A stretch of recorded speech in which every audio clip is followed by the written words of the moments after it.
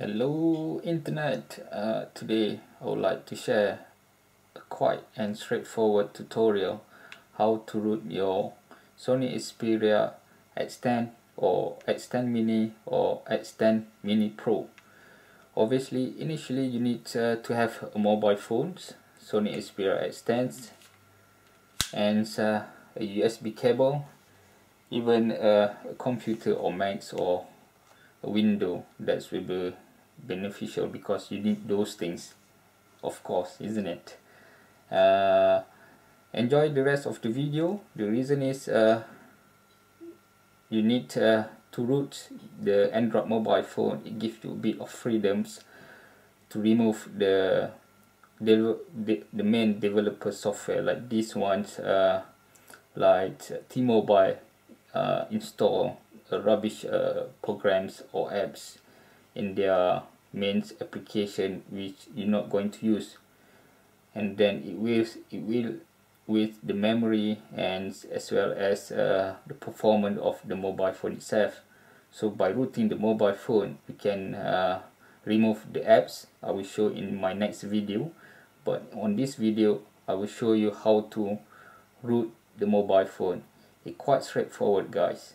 You can comment the video or thumbs up, thumb down, subscribe if you don't, and I see you in the next video. Bye bye.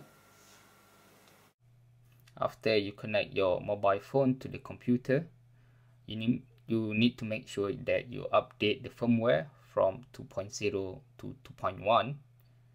After that, you need to wait for a while and switch off your mobile phone, disconnect it, and reboot the mobile phone.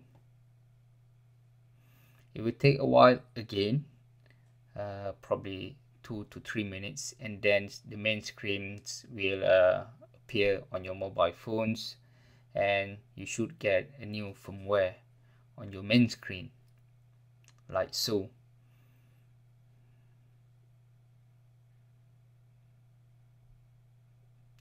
Then you need to make sure that you check the firmware. It's supposed to be updated to 2.1 firmware on the setting. Go to the setting and then double click it, and then go to the firmware or to the about phone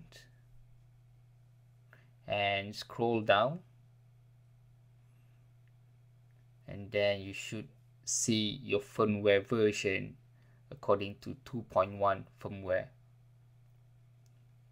And then go back to the main screen by click the back button and debugging your mobile phone before you root it.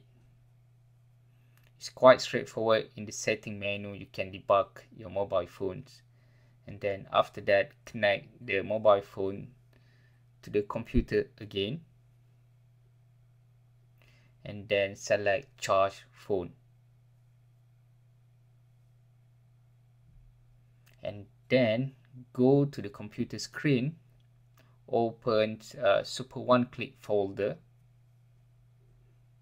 After you download and extract the software, double click the Super One Click program and allow it to run in your computer, and then the Super One Click window will open, and click the root button.